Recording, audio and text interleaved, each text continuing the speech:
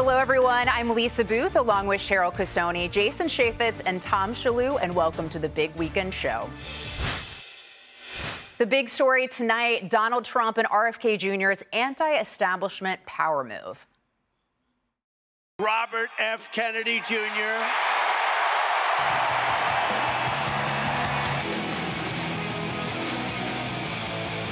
I'm proud of Bobby. You want to know the truth?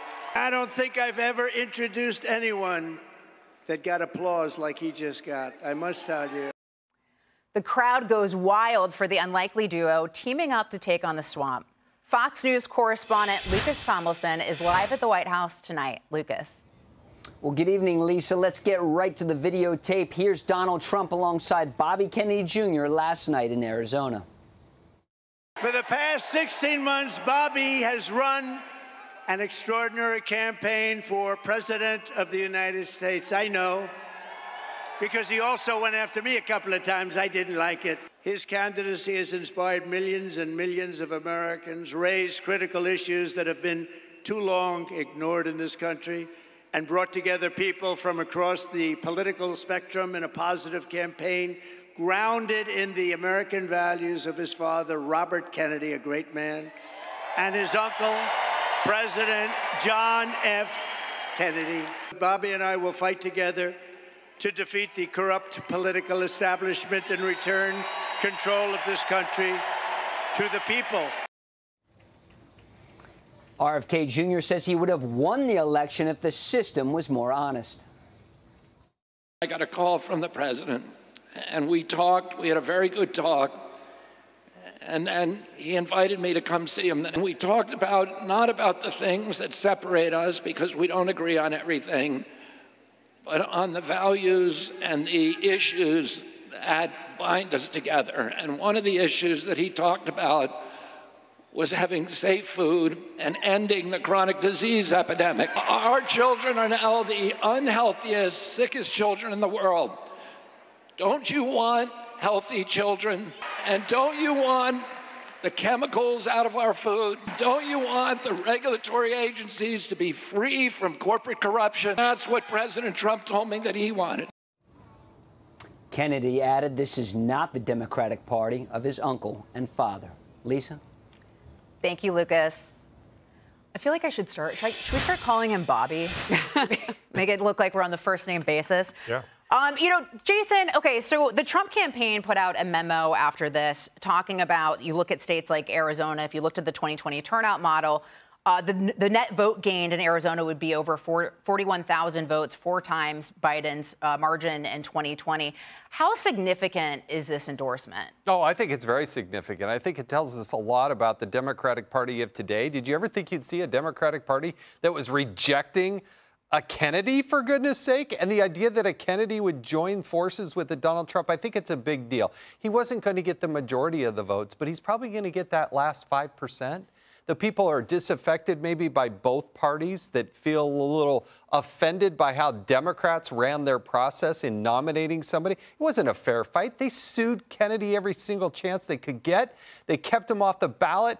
They did not allow him to participate in a fair way. And there's a lot of people that are offended by that. So that last 5%, the bit that actually makes the difference in an election, I think this is a huge win for Donald Trump that will translate in November. You know, Jason, you touched upon the realignment in American politics. And Cheryl, I want to get to you after we listen to why RFK Jr. decided to endorse Donald Trump. Let's take a listen. Don't you want a president who's going to get us out of the wars and who's going to rebuild the middle class in this country? And he told me that he wanted to end the censorship because the whole basis of American democracy is the free flow of information. Can you think of any time that you can look back in history and say that the people who were censoring were the good guys?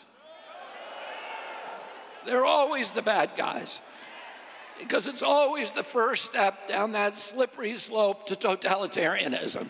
Don't you want a president who's going to protect America's freedoms? And I want to ask you again, don't you want a safe environment for your children? And don't you want a president that's going to make America healthy again?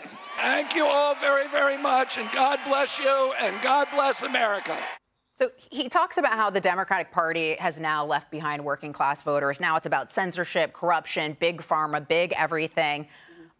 We've seen this realignment in American politics where the Republican Party has kind of become the party of the working class, the left now the party of elites. So how does a Kennedy endorsing a Republican sort of further solidify that realignment? Well, I think it kind of goes with what we're already seeing with the Trump campaign. If you look at the UAW, for instance, you may have the leadership of the union support Kamala Harris, but the membership is a completely different story. And we've seen that that's going to be the vote that's likely going to go Republican. But, the Wall Street Journal editorial board made a really good comment, a line about kind of why you saw this rejection by the Democrats of RFK Jr. and Nicole Shanahan. I mean, they believe that the campaign, the Democrats played dirty politics to keep them suppressed. A Kennedy, to both of your points. And what they write, I think this is interesting. He says, Democrats can now blame themselves, the editorial board writes, for the endorsement, since Mr. Kennedy might have dropped out and not endorsed another candidate. So if Arizona and Georgia in particular, if the story changes because of RFK's position now with the Trump campaign, they only have themselves to blame. Well, and talking about that dirty politics, Tom, I thought, RFK Jr. had this zinger, in my opinion, where he's talking about how Biden mocked Putin's 88% landslide and mocked the fact that Putin owns the Russian press and that he kept opponents off the ballot. And then you've got the DNC doing what they've been doing, and the Biden campaign or Democrats trying to push Trump off the ballot before. Yeah. So it's a very interesting number. What did you say? 88%? That was with Putin's landslide in the Russian elections. Well, that 88% is alarmingly similar to the percentage of mainstream media that is actively supporting the Democrats. We saw that they did a study this week that the media is somewhere around 85% positive stories for Kamala, 85% negative stories for Trump. So they're actively campaigning for the Democrats at this point. And so when RFK talks about press freedom, it's in the same breath as talking about the First Amendment, about people's ability to express themselves and to say what they need to. At this point, the Democratic Party believes that freedom of the press is the freedom of the press to censor us, because the press is right now in with big tech, and they're deciding what can and can't be said about things. The second big thing RFK is on about is medical freedom. So medical freedom and freedom of the press. I don't know what I want him to be in charge of, the FCC or the CDC, but put him in charge of one of them. And let's get them. All right. Click here to subscribe to the Fox News YouTube page to catch our hottest interviews and most compelling analysis. You won't get it anywhere else.